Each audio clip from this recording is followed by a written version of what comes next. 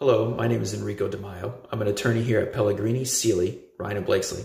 Our offices received a lot of phone calls recently regarding the latest coronavirus stimulus package, what it entails, and who's eligible. I'm going to give you a very brief rundown of the main points of that stimulus package. First, your eligibility is based upon your 2019 tax returns.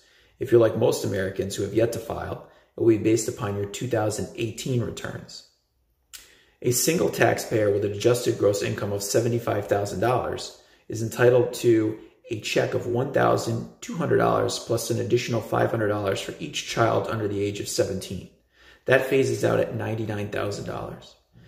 A married couple filing jointly with an adjusted gross income of $150,000 is entitled to a check of $2,400 with an additional $500 for each child under the age of 17. That phases out at $198,000.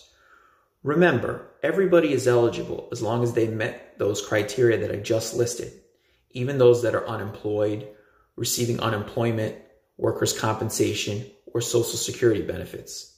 Keep in mind, the only people that are not eligible are non-residents and those being claimed as dependents on others' tax returns.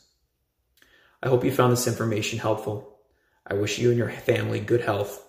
Be safe.